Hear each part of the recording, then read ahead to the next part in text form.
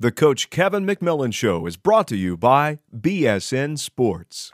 Hi, everybody, and welcome to the Coach Kevin McMillan Show. I'm Chris Brinkley. UT Martin coming off a couple of wins this past week, one at Southeast Missouri and the other game over Tennessee State. Coach, let's look back at the Southeast Missouri game. You win that one 102-70, and that was a game. Well, first of all, let's go back to the SIU-Edwardsville game because we haven't talked about that.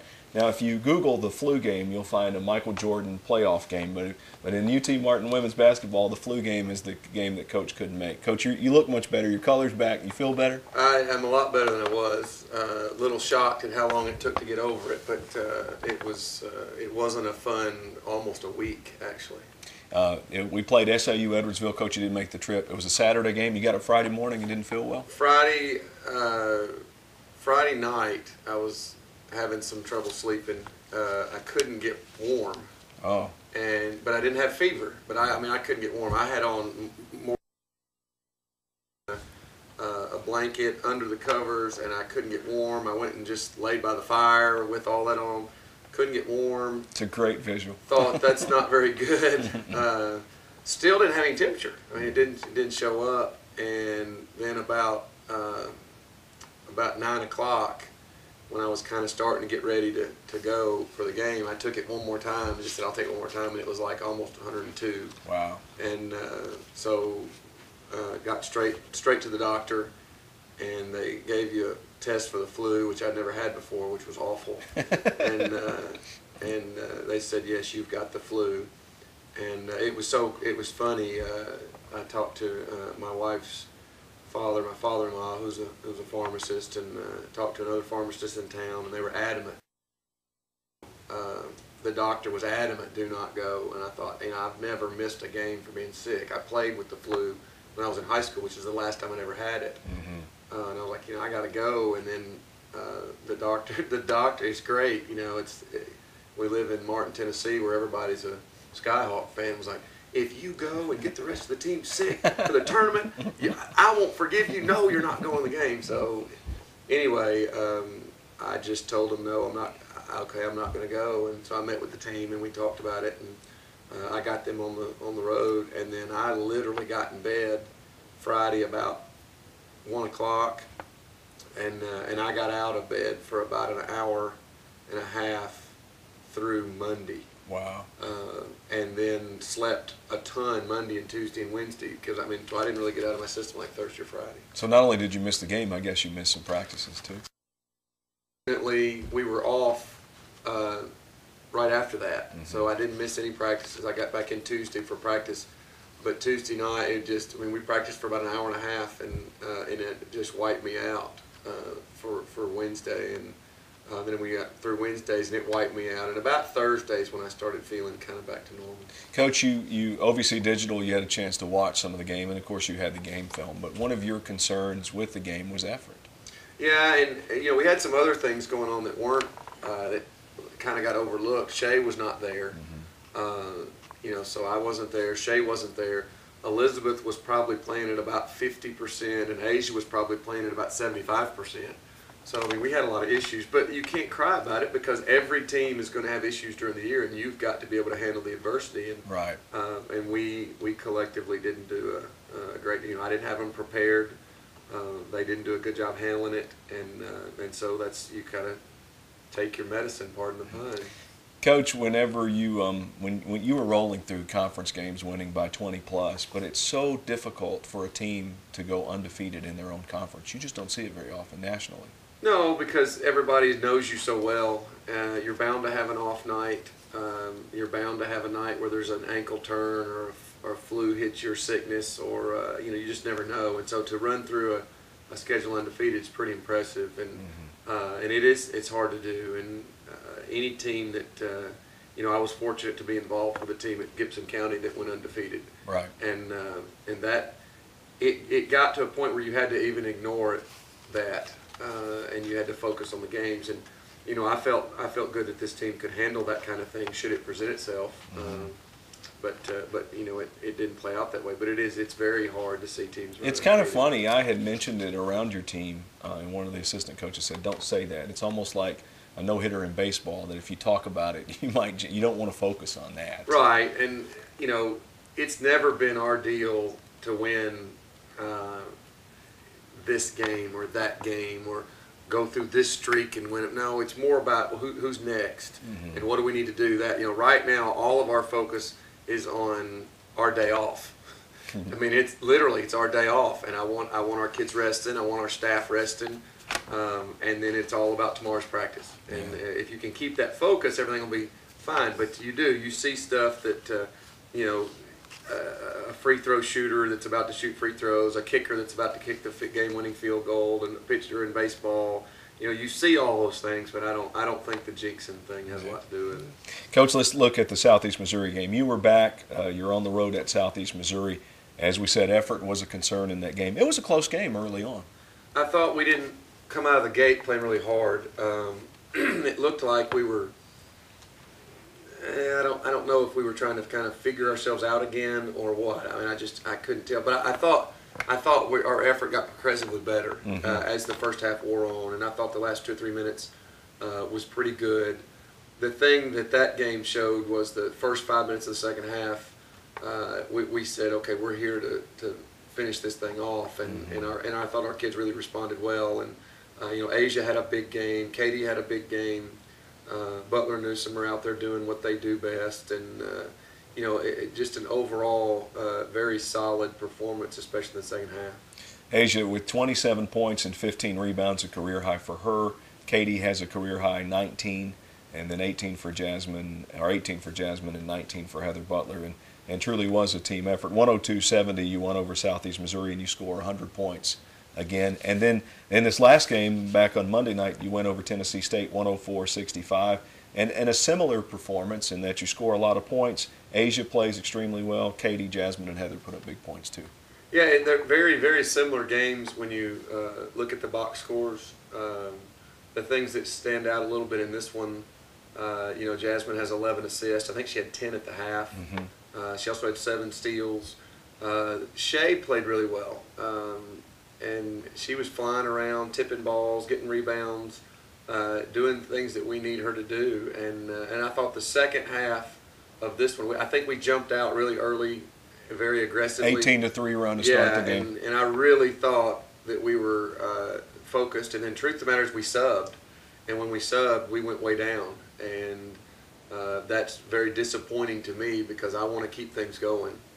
And so the second half, we came out and made another big run with that first group, and we were able to kind of keep that going. But I thought Asia and Shay and Jasmine on the press, front of that press, really got aggressive and made some plays that were able to let us separate a little bit. But I thought Elizabeth played better late in that ball game.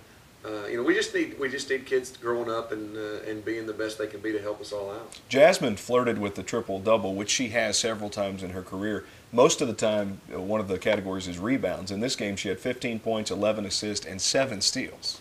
She was coming up from behind and getting steals that, she's so fast that when she turns it on, it's, as a guard, you're looking behind her to see where she is. And she had a chance to get 2 or 3 more, during that game, and when she's playing hard, she's hard to deal with both ends. When she's being aggressive, she puts so much pressure on the defense, and when she's being aggressive on defense, she puts so much pressure on the offense. So, but she's loving the fact that other people are scoring because she wants assist more than she does to score. And I've been telling you that for years, and you're kind of starting to see that now. Well, and that's what's misleading. You look at a box score and say, oh, she had 15, but I think there's a statistic points responsible for, and that's where those assists and even some of the steals come in.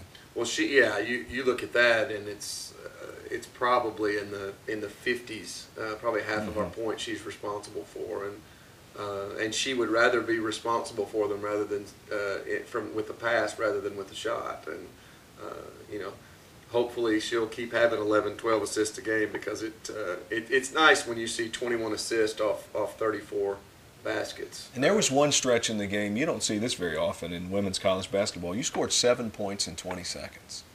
Well, we picked up, I think we hit a bucket, got a steal, hit a bucket, got a steal, hit a bucket in that little stretch. I think if that's the right one I'm thinking of. And, that's the part of the press that I was impressed with in the second half, is that we really kind of turned it up and responded to what Coach Russell was trying to get them to do. It blows my mind why you don't figure it out in the first half when he's telling you what to do. But when our bunch kind of figured out what we were supposed to be doing, they really, really did a good job. Okay, we'll take a break. We'll talk about some individual honors for the Skyhawk women's team and the games ahead this week on the Coach Kevin McMillan Show. At this time, we would like to thank our basketball corporate donors. Carey Insurance, Dynamix, Parker Hannafin, State Farm, Surgical Associates of Martin, Vance Institutional Pharmacy, Walmart. Back on the Coach Kevin McMillan Show. Coach, we talked a little bit about Asia's week against Tennessee State and also Southeast Missouri. She is the OVC Player and Freshman of the Week, 26 points per game, 11 rebounds, and 3.5 steals. Rarely do you see the Freshman of the Week also win Player of the Week. Last time we've seen him probably was back with Butler Newsome. Right. And it's going to be tougher on somebody like Asia because you've got Butler Newsome out there with you. But she has really responded lately to the challenges that we put in front of her. Proud for her to get some recognition, and she got to play in front of her mom up at SEMO and had a good ball game. And you just like to see kids that are playing hard and trying to do things right get to get rewarded, and hopefully she'll get a lot more. We've talked a little bit about her demeanor. If you didn't know our players or their classifications, you would not know she was an underclassman if you were just watching the game. She does not carry herself like a freshman. No, at this point she's not, and we actually were talking about that today, how much she's grown up this year, because at the beginning of the season it was a little timid, a little unsure, and she's just kind of come into her own and kind of starting to flourish. And I think as she's gotten better, our team has gotten better. I think you can attribute a lot to her and Shay and Katie and the responsibility that they're taking for what their job is for this team. It's been a long time in UT Martin women's basketball history since we've seen a post player put up these kind of numbers. It has to be rewarding for you as a coach to see that switch flip, and then all of a sudden she really starts playing some basketball. Yeah, I think, probably back to Sabrina Harris was the last one that put up these kind of numbers, and Sabrina was just a dominant post player in this league. And Asia's not like her; she's a different type of post player, but she's kind of putting up some of those same numbers, and it's so helpful to have a post player that is doing that, because it takes so much pressure off of your perimeter players. It's no coincidence that Asia's playing like she's playing, and now you're seeing Katie follow suit, because Asia makes Katie's life easier. And as Katie makes shots, she's making Asia's life easier. So it becomes this ball that's just rolling, and you really don't know who's responsible for which thing at that point. And that's what a team is. And hopefully we'll get a couple more people to plug in as the tournaments are approaching. It is phenomenal. We're getting to the point where we're seeing consistency from Heather, Jasmine, and Asia, and it's what your fourth and fifth players do that determine what the outcome of the game is going to be. Yeah, and last year we were worried about a third. Right. And this year we're worried about a fourth and a fifth, and I really want to be worried about an eighth and a ninth. Yeah, to be honest. Right. But we've got those people here. It's a matter of them deciding that they want to be factors. Tiara Caldwell last night could have had 15 points and 12 rebounds in 10 minutes of action. She could have. Elizabeth's starting to play a little bit better. Chelsea Roberts flirts with playing good, and then she'll kind of back down a little bit. Megan White can come in and make shots for you. Charisma Tyson can come in, and she made a couple of good plays last night. And so, we're looking for consistency from everybody. Speaking of consistency, Heather continues to score double digits in every game. She's done that in 123 consecutive games now, 10th all-time in NCAA history, and she's the 25th all-time leading scorer in the history of the NCAA. As her career winds down, you only have 3 regular season games remaining. She continues to shatter records and move up the career list. She does, and so does Jasmine. Yeah. It's kind of strange. You can't really talk about one without talking about the other, because one, they've helped each other to get those things, but the other one is that if Jasmine wasn't here, what would Heather's numbers I've be? wondered that, or vice versa. And if Heather wasn't here, what would Jasmine's numbers be? And I really don't think they'd be that different because I think they help each other so much. They take some attention away, they take some pressure off each other, and both of them continue to move up. And every honor that they get is deserving, and I hope that they have to build a new trophy case for themselves when this whole thing's over. Coach, you have 3 games remaining. Murray State on Saturday, at Eastern Illinois the following Thursday, and then Austin Peay the following Saturday. Murray State is a team that gave you trouble at Murray, even though you won that game by 1 point. Yeah, they shot the ball really well in the first half, and I don't think that we were back then talking about our effort. Right. We were having effort issues, and if you go back to our season and look, the Illinois game is the one where we saw that we could press. Well, it took a few games for us to go. It's like this: you try to make a change for something, doesn't matter what it is. When you first make that change, you're all gung ho and so you're going to kind of jump way up. Well, then there's going to be a point where you go, are we really going to do this or not? Maybe we can go back and do it the other way. If you see it with a golf swing, you see it with shooting a basketball. For shooting the basketball, I shoot like this. Well, what happens if I turn this hand a little bit and then start shooting? Is it better? Well, it's going to get immediately better, and then it's going to get worse. And the worst is going to go, okay, is that really the right thing to do or not? Well, that's what you saw from us during there. There was about a 3-game stretch in there where the players were going, we really are going to press? We have to? So we're going to have to play this hard. And we're like, yes, you are. Let's go. Come on. And I think we've grown up a lot since then. Oh, yeah. You're right. I mean, if you can get through the worst, then you can improve even better than you ever were. Right. And that's what we saw. And the thing is that I'm really stubborn. And, bless my family's heart. But if I think I'm right, I'm going to hammer it home until you just absolutely prove me wrong. And when we saw out of that Illinois game that I went, okay, we can do these things, I was like, no, we're fixing to do those things. Well, there was a couple of games in there where we didn't do so well, but I was going, okay, it's not because of that's what we're doing, it's because you guys aren't bought in and playing hard. Right. If you'll buy in and play hard, that's going to be fine. And the catch is 99% of the times if kids play hard, it doesn't matter what you do. Yeah. You just you try to find what that bunch can do that may be different from everybody else that helps them win games. And that we had that little stretch early on in the conference, and Murray's was a bad team to play at that time because of the way they play. Right. They're happy to go down there. They want to shoot it fast. They want to play fast, and we just kind of fed right into that. And I think they're going to come do that again, and we're going to see what kind of response we've made since then. But broadcasters make so much of it's an up-tempo team, how do you slow them down? You don't necessarily want to slow them down, but you have to do things to take them away from their strengths. Yeah, we want certain numbers of possessions in a game. We don't want them to be limited because we think we have enough firepower that over time that's going to give us a chance. And but you have to be very selective about what you decide to do. With Florida State, we went down there to play Florida State, and defensively we did a very good job against them.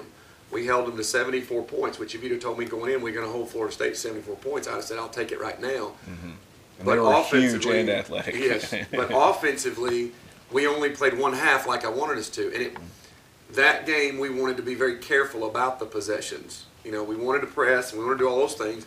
But that game wasn't to speed the game up and get a certain number of possessions. It was just to try to keep them off balance. And until late in the first half, when I think we were down about 40-15.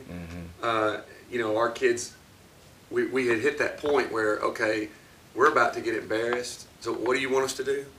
And it was like, why are you asking now? I mean, why didn't you ask me at the beginning? Oh, you want us to do it this way? Well, since this is not working, we're going to try it. Well, we went score right before the half. Came back out in the second half and played even, or won the second half. I don't remember which. I just wish we would have done that the whole ball game. But it was a totally different type of attacking. It's just what you're saying than you would against, say, Murray State. I mean, you have to handle those games, but you're still trying to do the same thing, which is take the other team out of what they do best. Right. Coach, one final note, kind of non-basketball. Within the group of basketball teams, usually there are some nicknames. What are some of the nicknames on your team? No, you want to wait and save the answers for later? Nicknames of the players? Yeah, or just anybody, coaches, players. Oh, I'm sure I've got one. I don't know what it is. You're not supposed to know your own nickname unless it's flattering. I don't know. You know, No? we're going to need to get them Okay. and let them go over that with you. Okay. Because I don't know. I really don't know. That's fair. I don't know. Most of the time, I just know. You don't have nicknames for them? You call everybody by their last name mostly? Most of the time, probably. Yeah. No, I really don't. I don't have nicknames. I try to usually call them what they want to be called. Mm-hmm. But a lot of times, when I get after them or start chewing on whatever I start calling them in is what I call them all the time. You know, poor Butler is always going to be Butler. I mean, I don't know that I've ever called her Heather. Butler, come here. It's become natural now. So I don't know. That's Do you a know good their question. middle names? No, not many. Yeah. Some of them I've known over time, but they've asked me to forget. Yeah. But no, not many of them. We're going to get somewhere on this. What's your middle name? Kevin. What's your first name? Daniel. See, that's the. Yeah. And there's a story about that. This is a family show, and so I'm going to have to cut part of it out, though. Really? Daniel's a family name, and so they were going to name me.